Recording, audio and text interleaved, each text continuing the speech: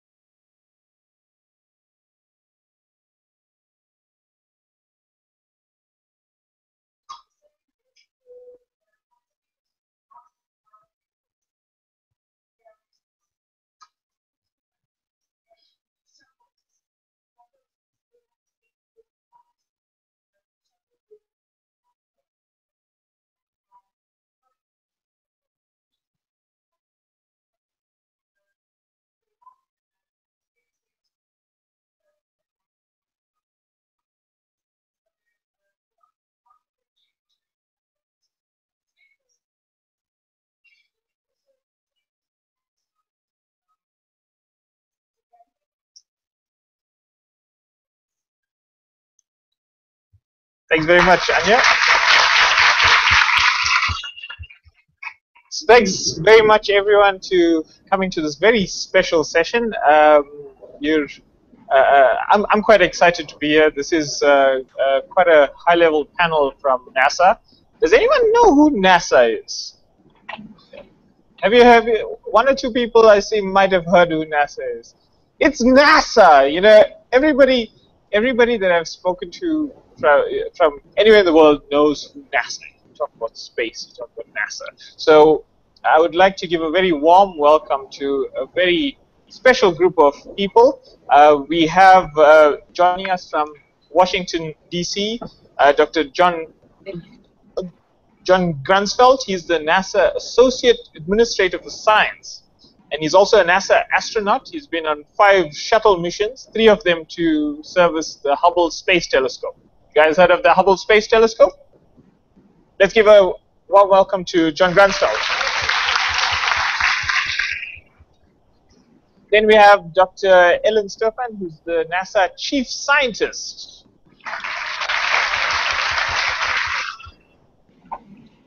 Dr. John Mather, who is a Nobel Prize winner for his work on the cosmic microvector. And he's also the NASA project scientist for the James Webb Space Telescope, which is the next big thing after Hubble. Then we have Dr. Claudia Alexandra, who is the NASA JPL project principal investigator for the Rosetta mission. That was to send something to the comet. So what we're going to do is we're going to run through each of them briefly so that they can give you an idea of what they do and who they are, and then we'll open it up. This is your opportunity to ask questions. This is your opportunity to engage with some of the people that make the most exciting space stuff happen. And so as we go along, write down your questions or keep it in mind. We're going to open up for questions as soon as each of them have had a chance to say something. So I'd like to open up to welcome Dr. John Grunsfeld to say a few words. Thank you very much. Really a pleasure to be in front of you all from our spot here halfway across the planet. My name is John Grunsfeld. As you've heard, I'm an astrophysicist. I study stars and galaxies and exoplanets, planets around other stars. But I'm also the head of science for NASA. As you heard, I'm an astronaut. I've flown 5 space shuttle missions. And you might ask, you know, how did I get involved in flying to space? How did I get involved in science? And it really starts from when I was just a young boy, laying down on the ground and looking at the stars at night. For me, that was the most fascinating thing to do. And, you know, not more than a few times I would fall asleep and wake up later in the night. But I would look up at the stars and wonder, you know, is anybody out there? You know, are there other planets around those stars? And is anybody laying down on their own ground looking back at Earth? I found that very compelling. And as a young boy, I loved science. I was very curious. I loved nature and I loved science. And so for all of my life, I have studied science. I was also inspired in the 1960s by the Apollo program that launched the first people to the moon. And I thought that was a really neat thing to do, very adventurous. And so combining my interest in stars and space travel, I decided I wanted to be an astronaut. It was a little bit of a long path. I had to go to, finish high school and go to university. And all the way, I studied science. I studied physics, the study of how things work in the universe. Eventually, I was a professional astronomer building experiments to go to space. And you're going to hear of a similar experience from Dr. John Mather sitting next to me. But my goal was to build my own satellite and send it up into space. At some point, I actually sent in an application to become an astronaut. And then it was not only about sending my own experiment into space, but actually going into space myself. And that was the most fantastic adventure I've ever been on, each of the missions, and most importantly, the missions to the Hubble Space Telescope. The Hubble Space Telescope was designed for astronauts like myself to go up and put new cameras in it so that Hubble could unravel the mysteries of the universe. And the Hubble Space Telescope has had 5 visits by astronauts. And the most recent one, we put in a really amazing digital camera that's been able to take images of the very most distant galaxies, more detailed images of planets in our own solar system, and everything in between. And it's because we were able to put in those cameras that it's still operating really well today. And the Hubble Space Telescope is available to everybody on planet Earth to use. And in fact, if you like, you can go onto the Hubble website, download the images that Hubble has taken, and do your own science. And I encourage you all to do that. The other thing that being an astronaut has allowed me to do is to look back at planet Earth. And I've actually seen your home from space many, many times. And you live in a very beautiful place. So I hope all of you, when you can, get outside and look around and realize how special your place in South Africa is, because it really is one of the paradises on planet Earth. So with that, I think I'm going to hand it over to Dr. Mather, and I'm interested in your questions. So questions now or later? Later. Later. Yeah, okay. let's handle the questions later. So keep a note of everything you want to ask him. Okay. So I'm John Mather, and I think my history is similar in many ways to John Grunsfeld's, except I never decided to go be an astronaut.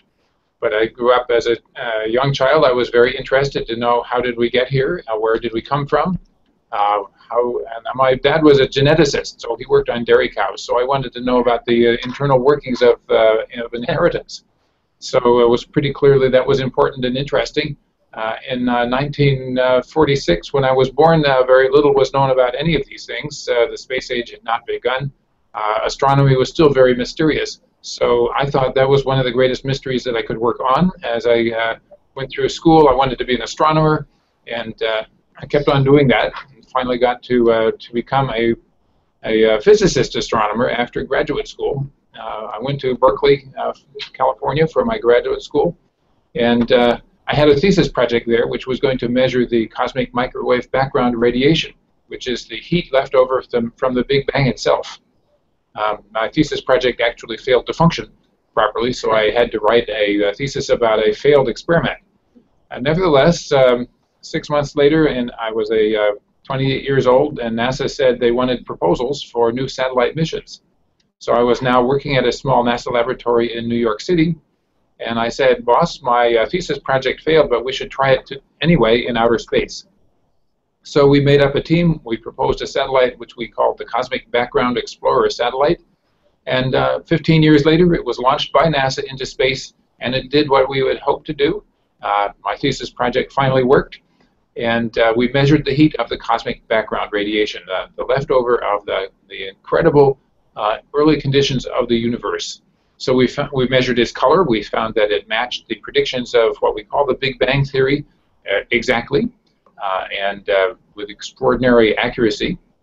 We also measured and made a map and found that the radiation that we receive is not equally bright in every direction, but if you had eyes that could see at the right wavelengths, you would see the sky is covered with little speckles, small speckles and big speckles.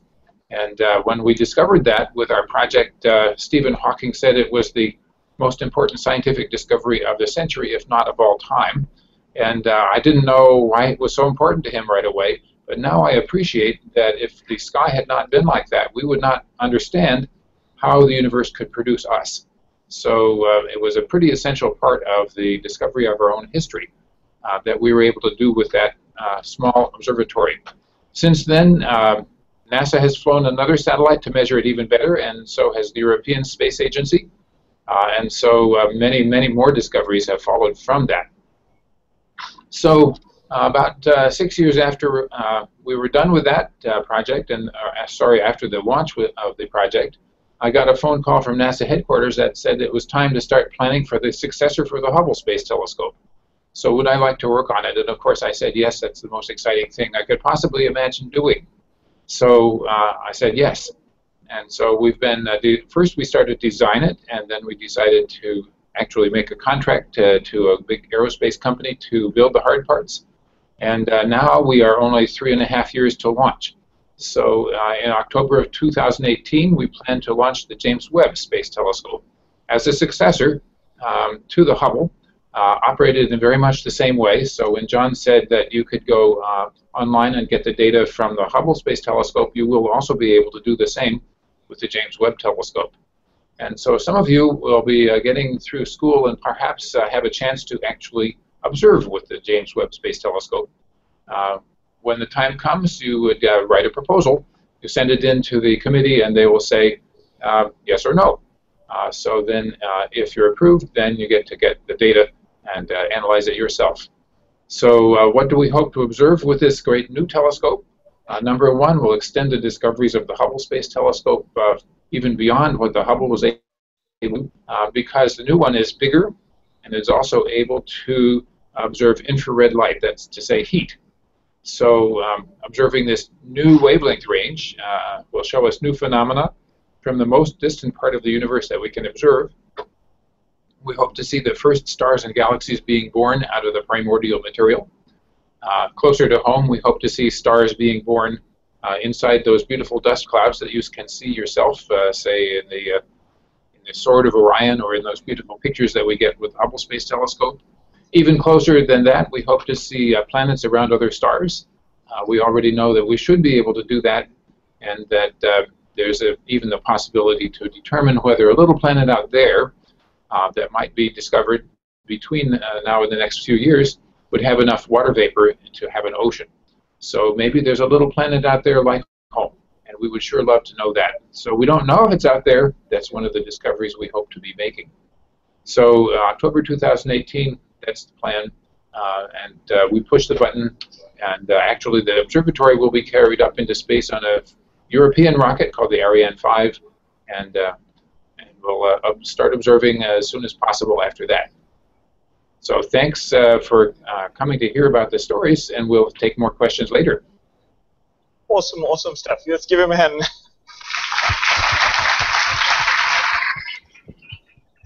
So now let's hear from NASA's chief scientist, Dr. Ellen Stofan. I think this is on, right? Okay. Thank you so much for having me here today. As Kevin said, I'm the chief scientist of NASA, and that means that I provide advice across all of the science that we do at NASA to the NASA administrator, an amazing guy named Charlie Bolden, who also is an astronaut like John, and I work really closely with John Grunsfeld, really looking at all the science that we do about NASA, saying how can we take all of this information that we're gathering from the astrophysics information that John and John were talking about, to our studies of the planets here in our own solar system, to our studies of planet Earth. And we have actually over 19 satellites that NASA has with our international partners, studying our own home planet, trying to understand how it's changing. Most of you know that climate change is a huge issue. Our planet is getting warmer. Sea level is rising, and it's something we're really concerned about. So we're using all of our Earth-observing satellites to try to better understand our own home planet. Now, I'm a geologist, so when I was sort of maybe, I don't know, 10, 11, 12, I used to love to look outside and say, you know, how did the mountains around me form? How did these valleys form? Why does our planet look the way it does? And so I got really interested in geology, the study of how the surface of the Earth is formed. But my dad worked for NASA, and all of a sudden I realized, hey, I could do geology not just on Earth, but on all the planets of our solar system. So I actually study volcanoes on Mars, on Venus, and on one of the moons of Saturn. And you might say, why do you need to study volcanoes on all those different planets? Why not just study them here on Earth? Well, it turns out volcanoes are a little different on every planet. Every planet has different conditions, slightly different temperature, different pressure. That makes a volcano work slightly differently. So you can take a physical process, like how a volcano works, and you can learn more about it by studying that process on all the different bodies of the solar system. So I've been able to work on missions to Venus. Venus is an amazing planet, 900 degrees Fahrenheit at the surface, really hot, dreadful. You wouldn't want to go there. We call it Earth's evil twin. Because it's sort of like the Earth, except not at all. It's made of the same stuff, it's about the same size, but it went down a totally different evolutionary path. So Venus is particularly interesting to me because it's sort of when we start thinking, as John Grunsfeld was talking about, looking for planets around other stars, looking for those other Earths.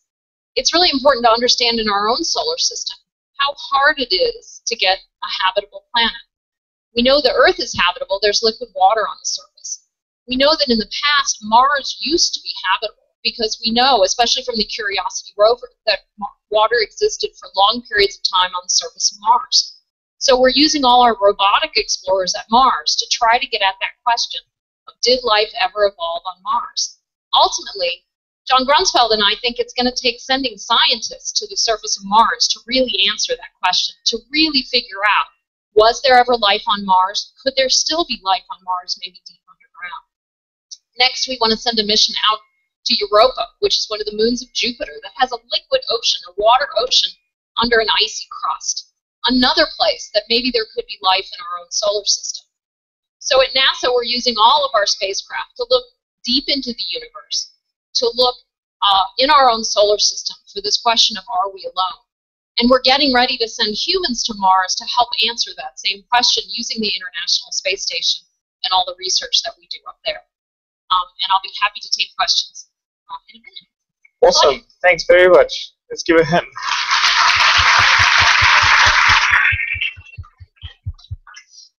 And to round up before we take questions, Dr. Claudia Alexandra. Okay, well, I was not inspired by looking out, nor by looking up for some reason. I was inspired by the words of John F. Kennedy, and here I'm going to do my JFK imitation. We do these things not because they are hard, but because they're easy, but because they are hard. Okay, so I thought I really would love to be somebody who does things that are hard. And also there was a TV show on called Cosmos, and they talked about a guy named Kepler who struggled all of his life to make circular orbits work and finally had to grasp this important truth that orbits were not circular. And I just always was impressed by doing things on paper and pencil and trying to make things work with models and having data that proves that you have to prove that shows the true physics of what's going on. So I've always been really, I love to do theory, I love to do models on the computer, and not that I don't love our surroundings, and I'm very inspired by being here in beautiful South Africa, but I like to try things that are hard. I like to work out things on computers, and I like using my head. And so I work for Rosetta. I represent the United States of America on a European mission, and one of the most important things I do is make sure that our partnership is effective, because it turns out that to go forward in space, we really need to partner with other countries, because this stuff is hard to do, or hard to do. And so it really is effective. We have to learn how to be good partners with other countries, work together with other scientists, and go out and do things that are incredibly challenging. And I'll give you an example from Rosetta, which is an incredibly challenging mission that the European Space Agency took on to catch up with a moving comet and to be able to match the speed, to be able to go in orbit, It turns out that a comet has almost no gravity, and the positions of the other planets are just as important in terms of determining where you are. And the position where you are is complicated by this atmosphere that comes to life as you get close. And so the Europeans decided to go to a comet, put a lander down without knowing anything about its target. They did not know the gravity. They did not know the mass. They did not know how much of this atmosphere was going to come out in order that would make it difficult to navigate around the target. They did not have any high-resolution pictures of what the landing site or the whole surface would look like, and yet they still took on the risk of putting the lander down, and they were successful. So it is incredible to be able to work with people who are willing to take on risks like that. It's also great to be lucky and actually have success in that kind of environment. But here you are being challenged and using your head to try to do something that no one's ever done before. And that's part of what space exploration is all about. It's taking on things that most people would think are impossible, or don't do it. Wait until later when we know more. But really going out and being bold and taking on some very highly technical challenges. Inspiring stuff. Thanks very much. Okay, now the floor is open. Come on, guys, this is your chance. If you thought that NASA was far away, well, today is your chance to have a question directly to NASA. So let's start the floor off with Steve.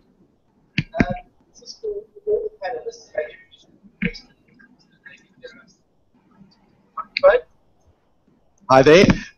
So the question is quite simple, that if you take the last 20 or 30 years and you plot where NASA has been moving and the projects that you've been developing and getting involved with, then you take the last 5 years and you look at the commercial space industry, things are changing faster than you can believe. SpaceX with our could we call him an ex-South African? Our ex-South African, Elon Musk, is obviously doing some amazing stuff.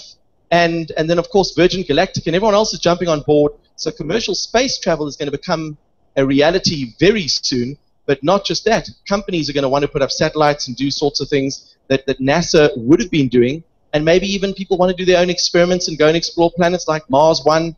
So how is that going to impact on NASA and your future programs?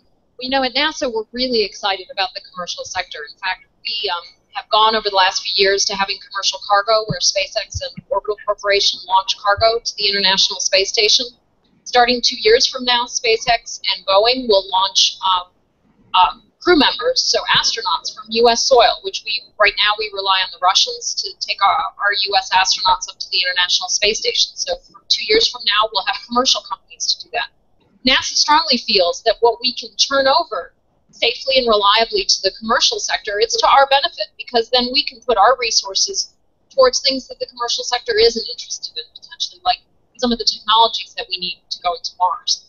So I think we're really excited about the fact that the commercial sector is getting more and more interested. Let's figure out how we can work together and partner, because sending humans to Mars is hard. NASA can't do it by ourselves. We need to work with our international partners, all the space agencies of the world. We're going to need to work with the commercial sector. So, John, I'm sure you also have a comment. Sure. NASA has involved corporations, companies, building things from the very beginning. And so it's very exciting now that there are new companies that are designing their own rockets to be able to launch both our payloads, but also payloads for communication satellites. That's also not necessarily new. What's new is that Elon Musk has created a company to be able to do this in a very innovative way at a very high pace. And as Ellen said, we're now using that for cargo to the space station, the way that people use, the post office to send letters. You just pay for sending it up. We're not quite there yet. But when it comes to doing science experiments, it's a little bit different, because by building a rocket company, there's a hope that you can make money selling rockets. And currently we don't have an idea of how to make money selling knowledge. about Mars or about the planets. But nevertheless, when we ask scientists, engineers, and companies to build a mission to go to Mars or to go to Europa, those companies have to invent new technology to be able to go and explore. And always that new technology ends up being something that allows us to have a new market for something here on Earth or improve life on Earth. A good example is that the reason that you're able to see me today on a camera that has a high-resolution detector, a high-resolution camera, is because we push technology to do astronomy, to make new and better cameras and smaller, lighter-weight cameras. The first camera on the Hubble Space Telescope was the size of a refrigerator, and now we're able to have it, you know, in the size of an eyeball and talk all the way from Washington, D.C. to South Africa. Great stuff. Okay, so I'm going to be looking to the audience for you to put your hands up. So I've got one hand already here. Let's have the question. Quick introduction, who you are, and then name and where you're from, and then ask your question. Thank you, Kevin. I am Bonaventure Okere from Nigeria. I thank the panelists, and you have spoken well, and I feel so much enlightened and educated. But we're having a problem in this part of the world. I've heard what you said could be the benefits of space research or travels. But to a layperson, to a high school student, what message do you have for them that could encourage them to study space science or astronomy? Because they feel if I study astronomy, I will end up teaching the schools, or the high school, or the university. What else can it be of benefit to either the government of our countries and to our young scientists? Okay, thank you very much. You guys can share that.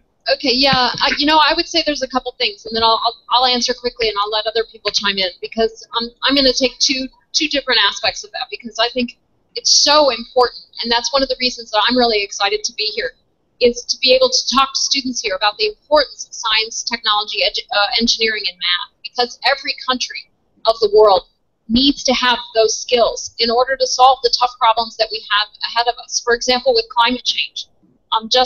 In the past about 6 months, NASA just released a brand new high-resolution topographic data set over Africa.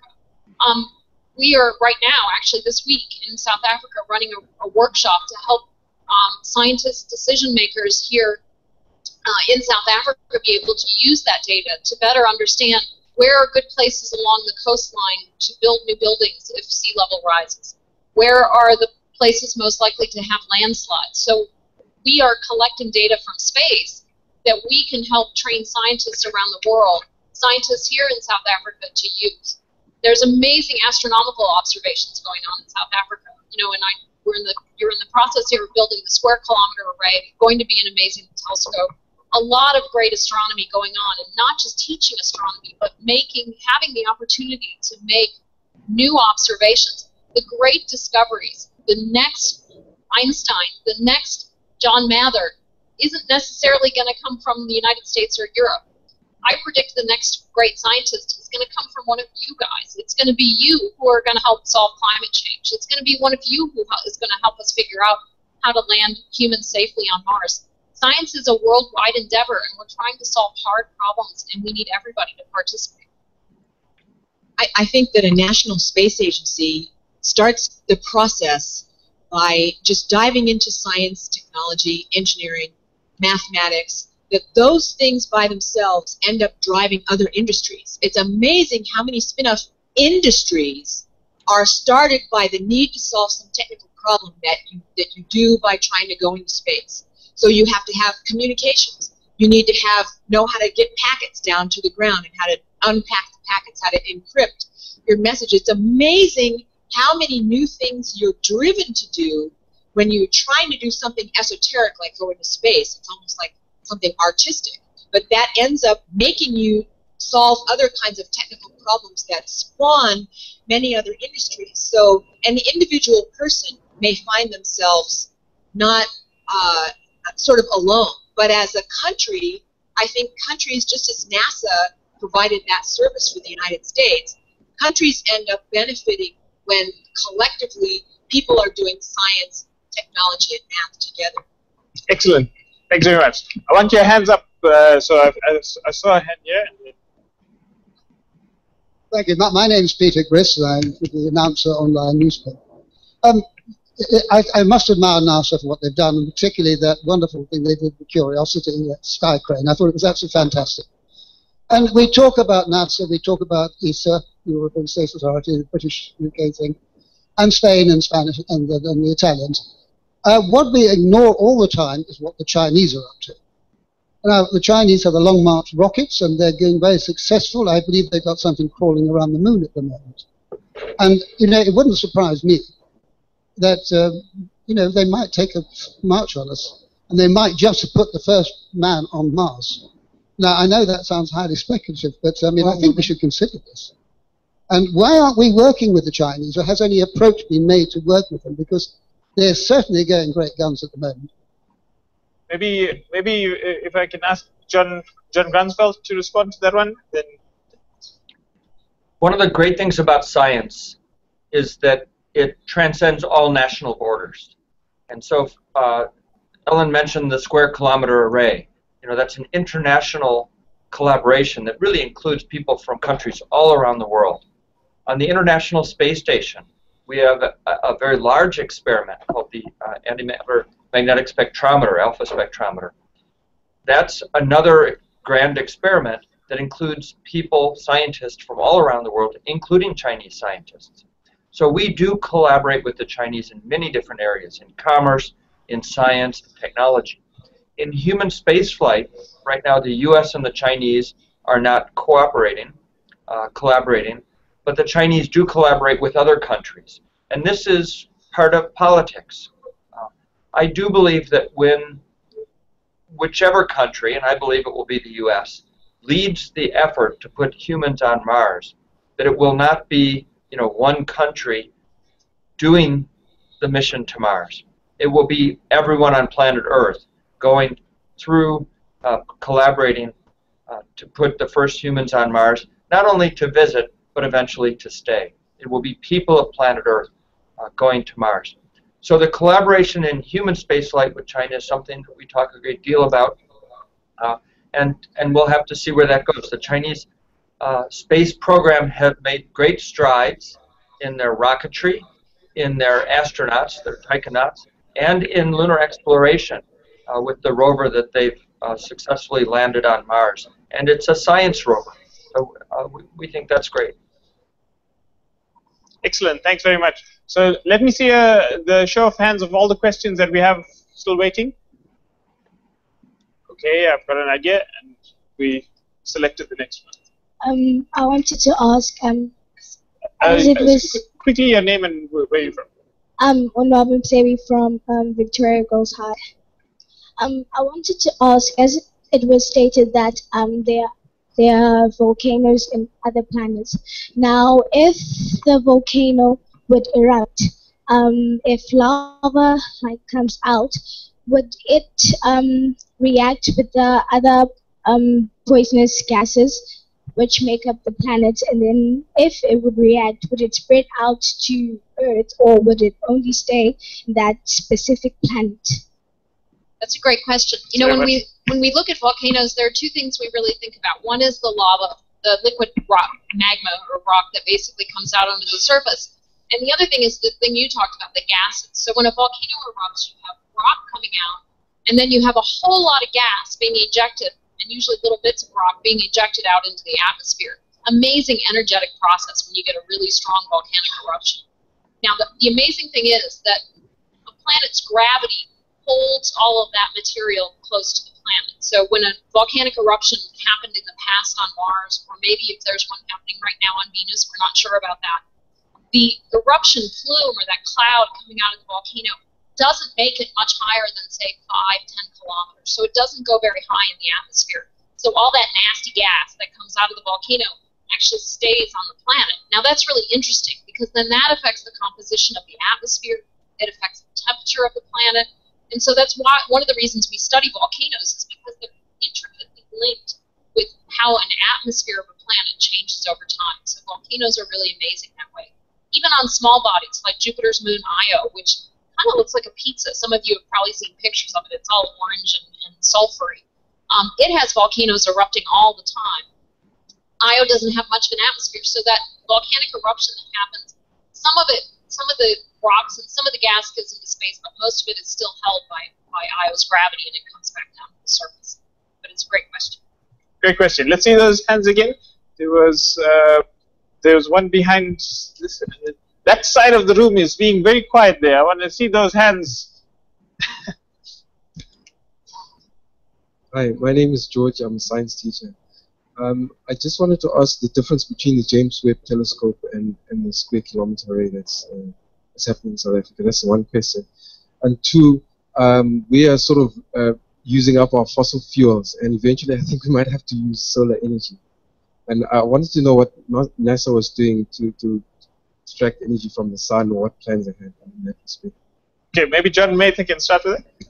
Yeah, so I wasn't quite sure of the exact connection there, but certainly the Square Kilometer Array and the James Webb Space Telescope will both be making tremendous advances in what we can see, and both projects are certainly expecting wonderful surprises. The Square Kilometer Array, by the way, is supposed to be so powerful that if there were people on a planet way out there and they had a radar at their airport, we would be able to pick that up out to a distance of 50 light years away. So no one is expecting this, but you know it could be. So that would be the biggest surprise, I think. That would be a sign of intelligent life. So most likely what we'll see is new ways of seeing the universe, and amazing different pictures. We'll be able to see inside hot objects that radiate radio waves very strongly. With a Webb telescope, we'll be able to look at things very far back in time, as well as looking at things close up that are like the Earth and like the solar system. So I think in both cases we're expecting big surprises, and I can't tell you what they're going to be. Now, when we think about converting the sun's light into electricity through solar panels, much of that was pioneered by the need to provide power to satellites in space. When you're in space, you don't have a long cord that you can plug into the wall, and batteries wouldn't last very long. So many of the technologies for lightweight solar panels, and also very high efficiency solar panels, were pioneered in space. In fact, on the Hubble Space Telescope, we're flying some of the most efficient solar arrays ever flown or ever built, much more efficient than the typical solar arrays that you might see on your house. And you're certainly right that the Earth has bathed plenty of energy from the sun, and so there's no reason that we shouldn't be taking advantage of that to provide electricity, especially in remote towns and villages where they don't have access to a big power plant. You know, you're blessed in South Africa and Africa with plenty of sunshine, so it's a very good way to produce electricity. And the needs of the space age to have higher power in space is one of the things that's helping us here on Earth to get plentiful solar energy. Great stuff. Let's see those hands again. Okay, there's been a very enthusiastic one in the back for a while, so let's hear from you. Hello. My name's Astrid Hewlin. I'm from Zimbabwe and a veterinary ecologist. I have a question that I've noticed in the discussions that there's a technical challenge where we're looking for a planet that can support life, specifically water. What is NASA doing, and also in relation to the Nigerian colleague down there, with spreading knowledge about how the rivers are being restored in parts of Africa and all over the world to flow all year round? Okay, thanks very much for the question. Who would like to take that? I think John left. John Grunsfeld, because I was going to let him answer that. You know, water is one of our most precious resources. Obviously, we can't live without it. That's why we look for, as you said, for habitable planets. Water is really intricately tied into that. So just this past year, NASA has actually launched a whole series of spacecraft that are all focused on studying the water cycle. One of them is called the Global Precipitation Mission.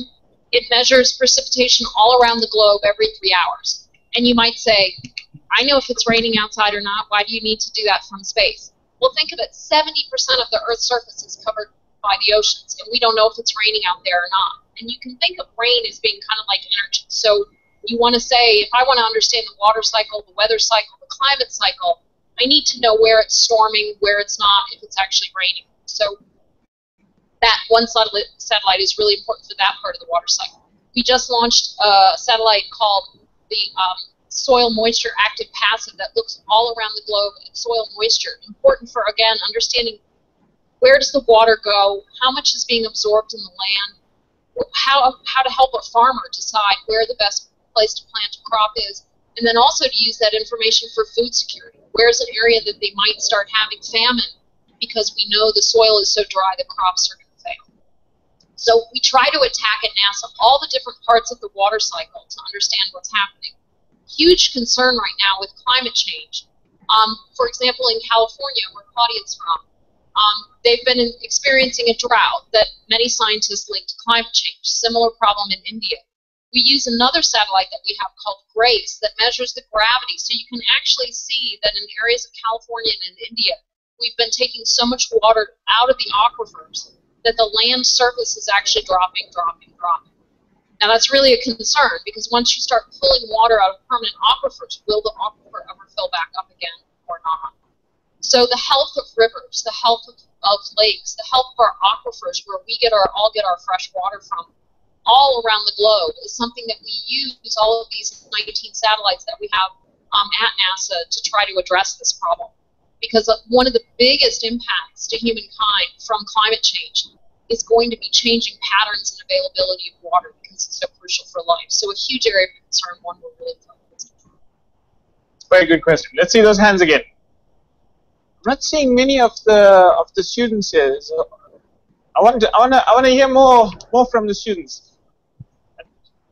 You've had a very enthusiastic hand up.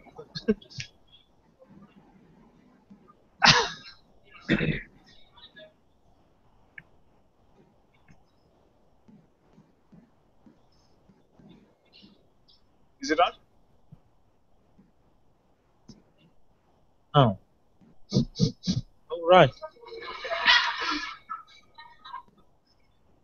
I'd like to applaud NASA for the role they've played to this day on getting the public engaged. And I think they present a shining example of what's possible. As an emerging, my name is Dan from Sansa, by the way.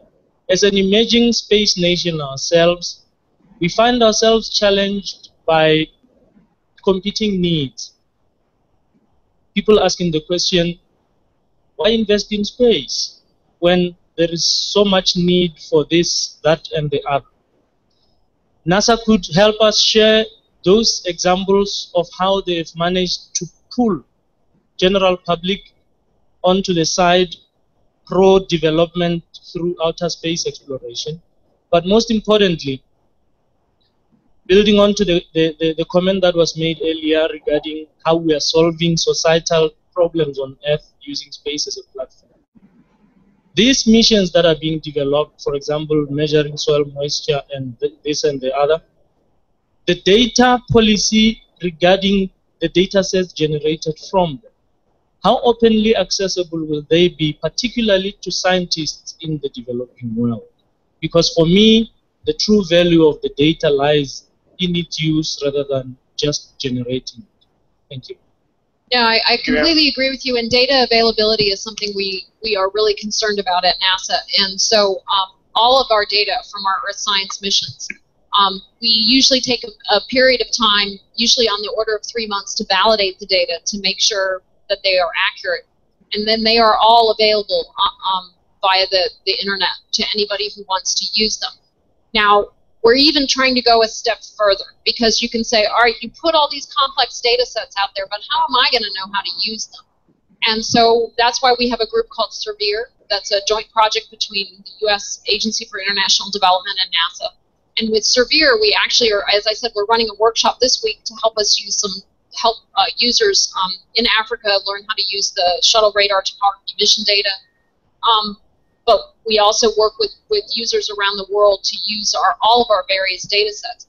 We are working on this a lot in the United States because it's a huge issue all over the world on how we make our NASA data available not just to, but say you're a town planner in a town along a coast in the United States or in Nigeria, and you think, well, I have to build a hospital. Where am I going to put that hospital? I can't put it in an area that might flood with climate change and sea level rising and storm surges.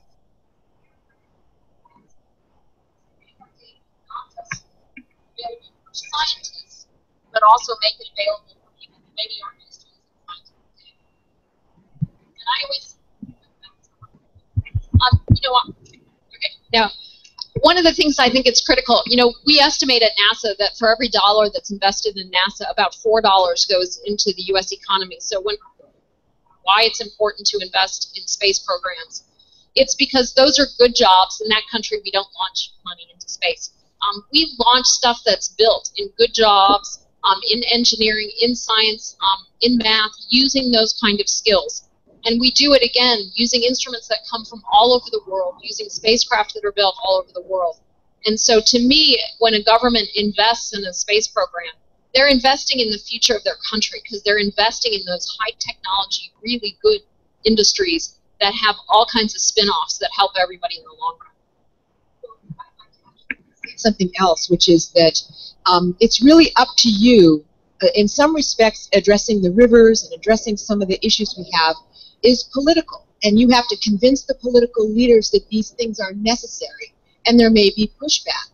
If you have our science teacher and you're teaching people and they want to know, what will I do with this, eventually those students become the experts, and it's really those students who are telling us what needs to be done, what the next steps are. And the days when people can sit in their office and doodle away and do whatever pleases them are kind of done. People need to work together in teams because that's how science is done these days. And teams of people need to instruct us on what's the next cool thing or what's the next cool idea. So it's really our responsibility to make sure you guys have the education, but then you guys really have to use your imagination to begin to invent the future. That's your job. Awesome. I think I want some more questions from the students. There were two here. Let me. What's your name? Where are you from? Any question? My name is Asa, and I'm from Victoria Girls High. And I just want to know, since NASA has sent in so many satellites and things into space, and they have discovered so many things already, and they know that there's hardly any life on the planets in our in space. I want to know what, like they're working on things at the moment. I want to know, why do they want to find out those things if they already know, like the things that they can already expect from what they've gathered? I actually would take a little bit of a disagreement with you, because we know there's certainly not life like us on the other planets on our solar system. They're not plants. They're not simple animals. But, life evolved here on Earth. Earth formed, about 4.5 billion years ago. By about 3.9 billion years ago, there were very simple life forms here on Earth, but kind of at the microbial level, so microscopic forms of life. That's what we expect to find. That's what I expect to find as a scientist on places like Mars, maybe under the icy crust of Europa, maybe even on Saturn's moon Titan. Places in the solar system where we think maybe we can find really simple forms of life, and then we'll look at those forms of life and say, do they have RNA and DNA like we do? Are they completely different? Are their cells the same as our cells? But that life is going to be really hard to find. So that's what we've been figuring out. Big complex life, us, giraffes, no. Simple forms of life, probably, but boy, is it going to be hard to find.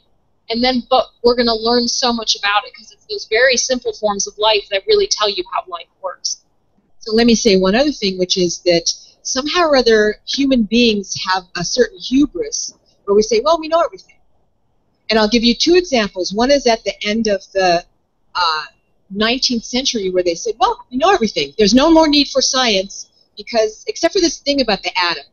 There's some things about the atom that we don't know, but basically we know everything there is needed. And then a whole century of knowledge and things that completely changed our ideas, from medicines to physical science to astronomy.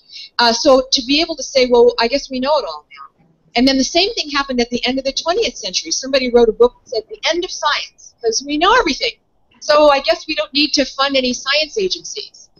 So I really think there's, it's tempting, we humans have a temptation to believe how smart we are. But what ends up happening when you get data in your hands is you realize that you still have a long way to go towards understanding a whole host of things. Thanks. I could see John was reacting to that. Do you want to say something on this, John, before we move to the next question? I didn't have anything really to add except that everything we know about planets around other stars has been a surprise. Not a single thing that we know about them was expected. So we didn't know how they were formed. We didn't know how big they would be. We don't know how they got where they are. And so that's one example of how right she is, that everything we know in a whole area was completely unexpected. So I think that's true of everything about science here on Earth, too. There's so many surprises yet in front of us. So thanks, John. I think we're going to need to start rounding up. So last chance to get your question in. So let's see some high hands here. Okay, there was. Let me come around. That section of the audience hasn't been touched yet. So let's end that to this. Right, your name, where you from, and your quick question. Well, I'm Liko, and I'm from Kanyes High School in Tata. Well, I watch a lot of cartoons. So when you watch cartoons, you kind of like see the planets rotating. I want to know, like, when the astronauts go out on space, do they see the planets rotating physically? That's a great question, John. You wanna say what you saw from space? Yeah, sure. If an astronaut can go out and look back at the planet, yes, they'll see that other planets rotating too. They do not rotate at the same rate exactly. Mars rotates just a little slower. Jupiter and Saturn rotate a lot faster, and they're all different. But yes, they all do spin. Yes. Okay, thanks. Let's have. There's a very enthusiastic person who's been trying for a long time to get a question in. And anyone else who wants to get one last question in? Let's see your enthusiasm. Okay, there's one I see there. You will be the last question. Hi, my name is Rejoice. I'm coming from the African Institute for Mathematical Sciences. I'm a mathematician. To the panelists, I want to know, what is NASA doing in terms of recruiting and retaining women? And to Dr. Alexandra and Stefan, what are the challenges that you encounter throughout your journey? And please share with us the lesson learned. Did you have any mentors, people who would help you through this journey? And if so, how did it affected your career as a woman in space science?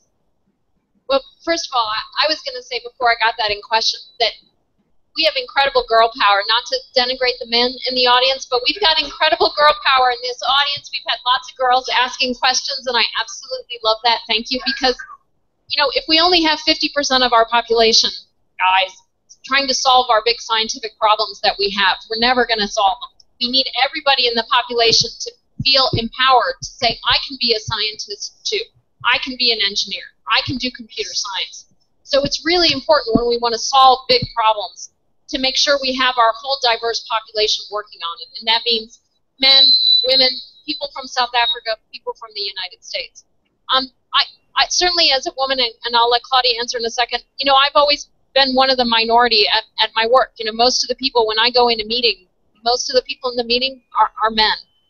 And sometimes that's hard. Sometimes you think, do I really belong here? And then it makes me start to doubt myself, because I think, well, if there's no one here that looks like me, do I really belong here? And then I have to say to myself, I have something to say. I can contribute. And it makes you have to have a little more self-confidence, because sometimes you don't always feel welcome. But I think that's why having mentors is so important. And I've had male scientists who were mentors, people like Charles Alachi, who's now the head of the Jet Propulsion Laboratory in California, who really helped me, Dr. Diane Evans, another woman at NASA who really helped me. And I've had women I've really looked up to at NASA. For example, Sally Ride, our first woman astronaut, who I think, wow, this woman is a real hero. There's a woman that is my new hero at NASA. She's a woman who worked at NASA in the early 1960s. Her name was Katherine Johnson. She was an African-American woman at a time where women just didn't go to school and get degrees. She had a PhD in math. She worked at NASA, and she helped calculate all the trajectories that helped send the first humans up into space and bring them safely home. Huge hero of mine. So when I think sometimes, oh, I'm having a hard day, or there's no one here, I think about Katherine Johnson, and it makes me sit up a little straighter. I think as a woman, when you're in a mostly male environment, one of the toughest things is to be taken seriously, or to feel like you're being taken seriously, especially when you're a young woman.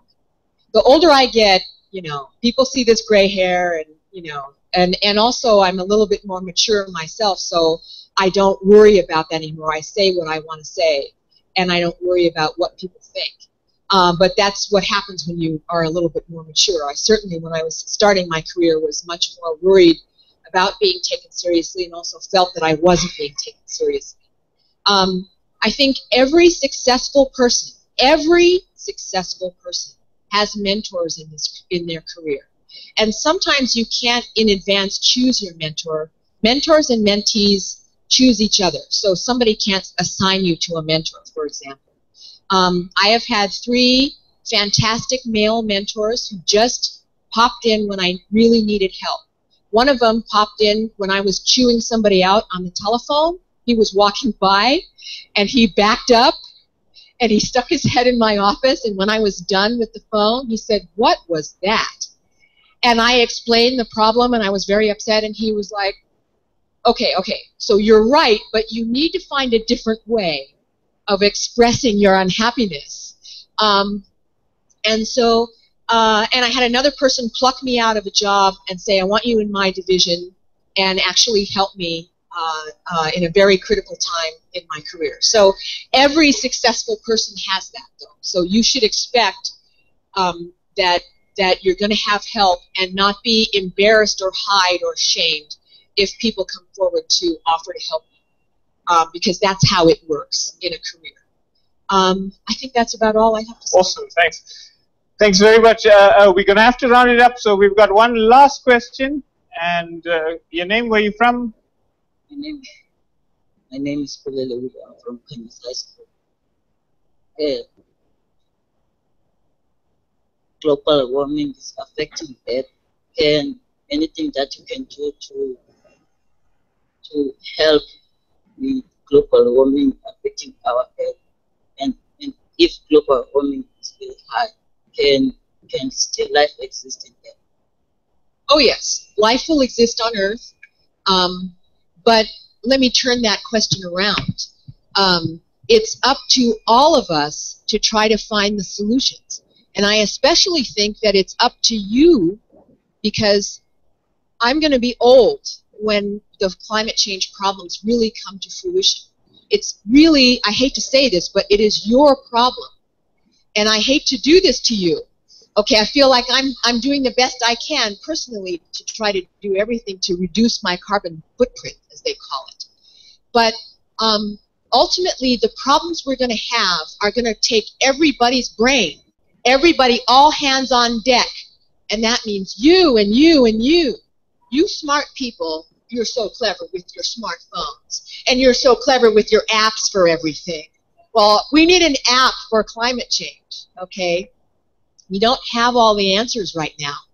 What we need are mitigation steps.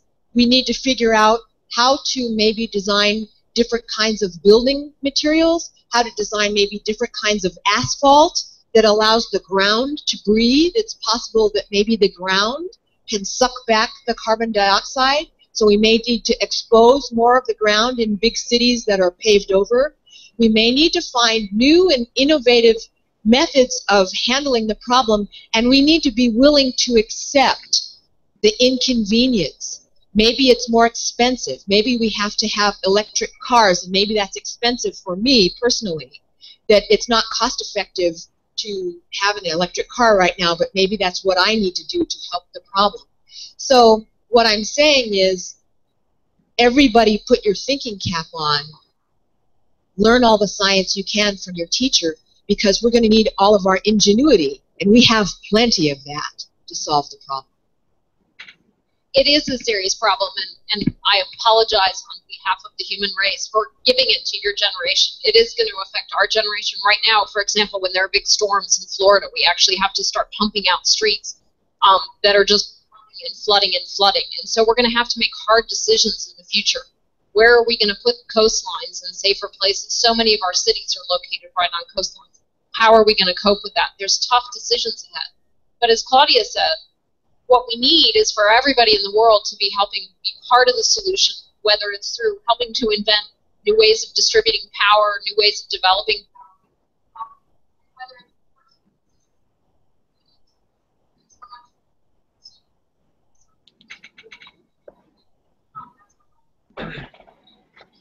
Excellent. Thanks very much for that last question.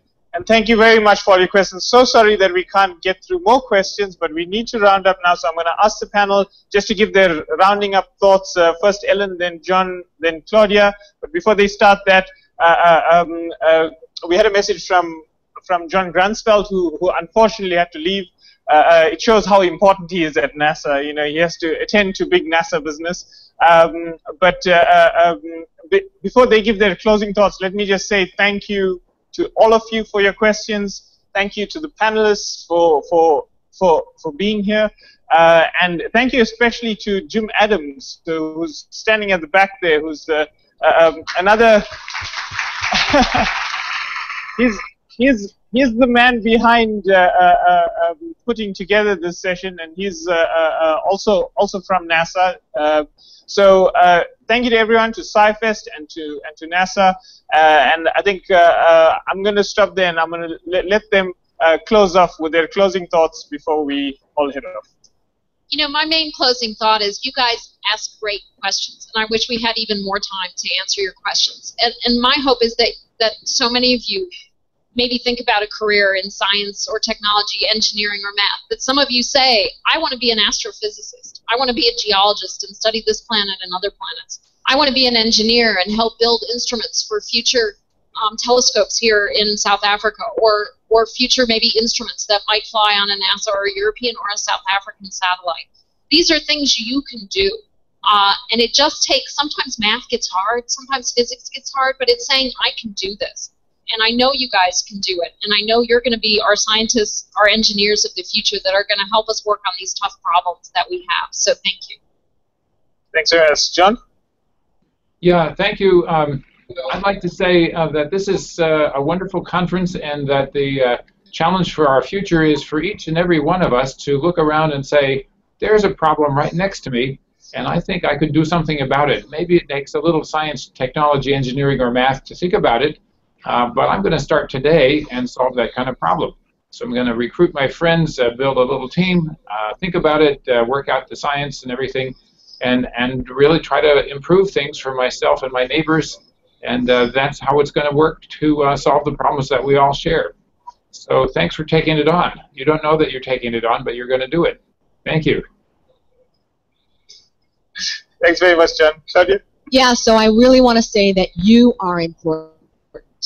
You are the generation that's to come. You guys have a lot of work to do. But not only are you important in terms of what you're learning and what you're going to go forward to do, but in terms of your ingenuity and your desire and your willingness to tackle it. I know because all throughout human history we have had the ingenuity to solve our problems. And so I want to tell you right now, each and every one of you has that ingenuity. And each and every one of you is important. Thanks for coming. Thank you very much.